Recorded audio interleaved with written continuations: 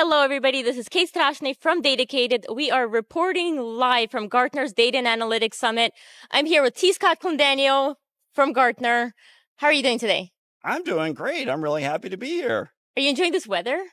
The weather is amazing. We're Sunshine, gentle breezes. Gentle breezes, palm trees. Palm Look at trees. this. This is gorgeous. Hey, plus analytics.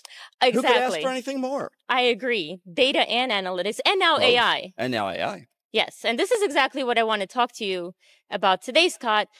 You know, companies are really excited about the potential of AI, but there's still this need to focus on the data science, the analytics, the nitty-gritty. Talk to us about that. Why is that still important?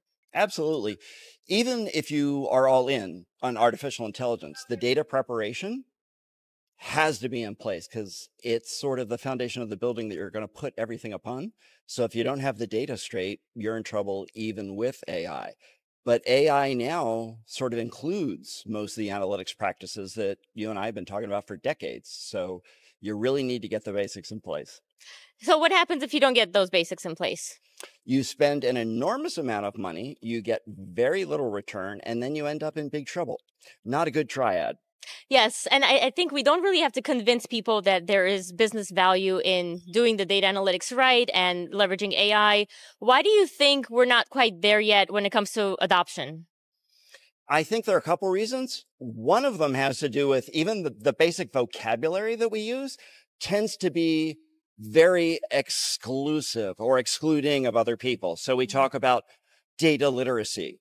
Well, that means that if you don't have that, you're illiterate. So that really isn't the message we want to convey to our fellow workers, stakeholders to be involved.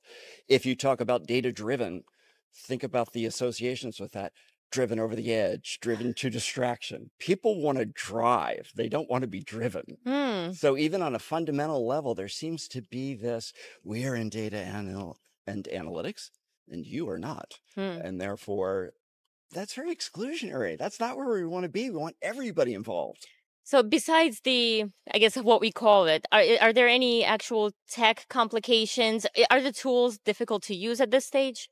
They have gotten so much better. I think that low code, no code for many of the projects we're doing now, unless they need enormous scaling, is a fantastic way, especially as sort of a gateway into the field so that people can sort of learn the basics with a tool that isn't impossible to manipulate. So tools can be a barrier, but they don't have to be. And I also want to get your thoughts on sort of what's happening over the next 2 or 3 years. What are some of your predictions for this space? I think that there is going to be a huge shift. Last year, it was all towards large language models. Then it was towards small language models. Now it's sort of the rise of agentic AI. So I think one of the things organizations need to do over the next 2 to 3 years is just prepare to be nimble, as opposed to saying, this is the technology, this is the plan, this is the final answer. To create a system so they can adopt and adapt to everything that's going on. So we went from large language models to small language models and now agents. Is there something that's going to happen after? I'm going to be excited to see what happens after. I think it is the biggest concern I have is that there is going to be a reconciliation because a lot of companies have spent an enormous amount of money on Gen AI and they're not seeing the returns. Yeah. So unless we in data and analytics start providing that value soon, there's going to be a huge crash, and that scares me. Yeah. Okay. Well, we don't want you to be scared. So No, hopefully never. we'll see that. Last question for you. Sure. What is your favorite part about the Gartner Data and Analytics Summit?